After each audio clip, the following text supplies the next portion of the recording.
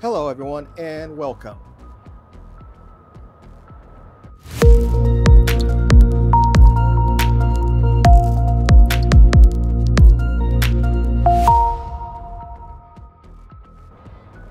Hello.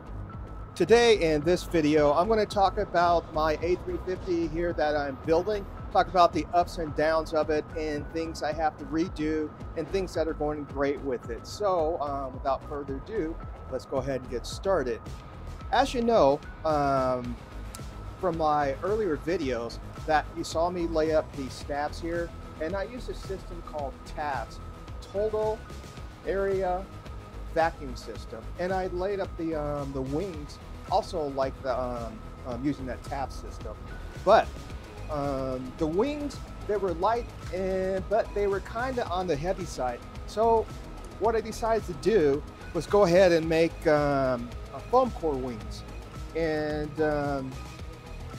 as you can see here, I began cutting out the foam for the wings, the cores, and I'll go ahead and sheet those just like I did on my U2 airplane wings. If you want to see how I did that, just go back and watch one of my YouTube videos, and I show you how to sheet the wings in there.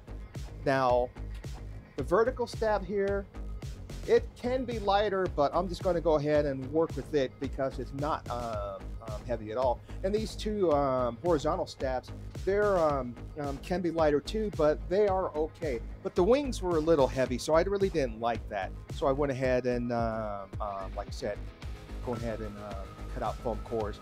Now, if you really do not understand what the T.A.V.S is, just imagine this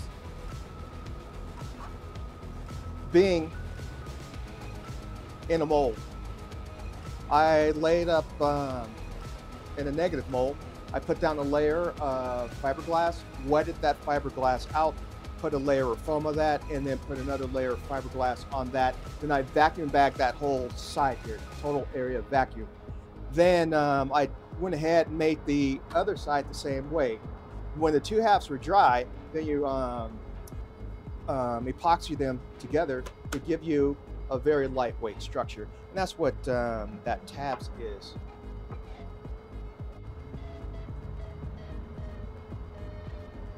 To understand what T.A.V.S actually is, I actually cut up one of the wings on the plane to show you what it looks like inside.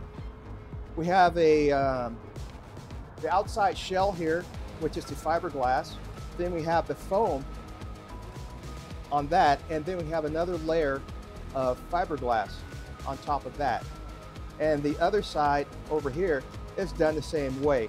Then we just have a light balsa structure in here. It's just a strip just goes down here, and that's all. And that's what that is. And I went ahead and cut the flap of this, as you can see, and there's the hinge.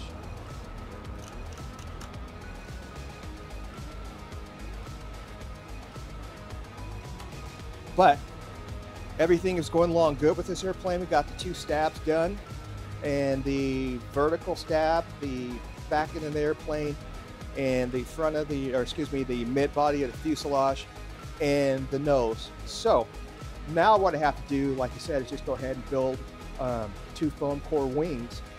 And once I do that, then I just make another one of these nacelles and get the motors and everything installed in this, and this thing will be pretty complete then and ready to go.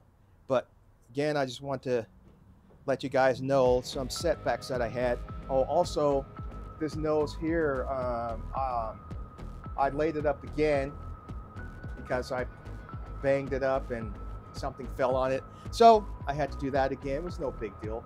And this one is actually a few grams lighter, which I was happy about that, but I imagine I could even get lighter if I worked a little more with it, but I'm happy with it. And this fuselage here too, I'm quite happy with it. It's very light, and yeah.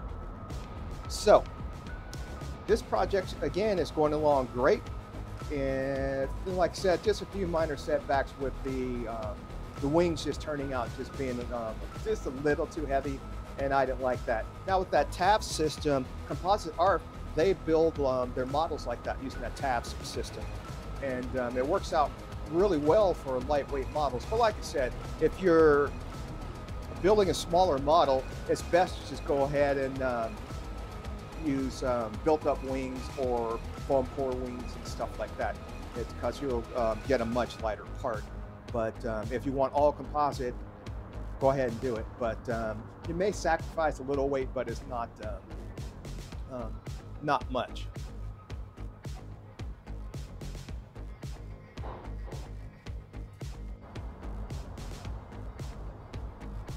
Again, this A350 is going to be 8 feet long, and I'm hoping somewhere between a weight of 18 and 25 pounds. So if you like all this stuff, how I'm doing this, I explain all of it in my videos, how I make everything.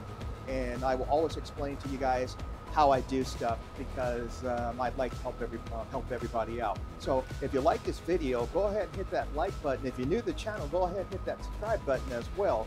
So one last thing I want to tell you, that I will be giving away the STL files for the molds of this once this is done and flying. So tune in, stay tuned in. Subscribe for more.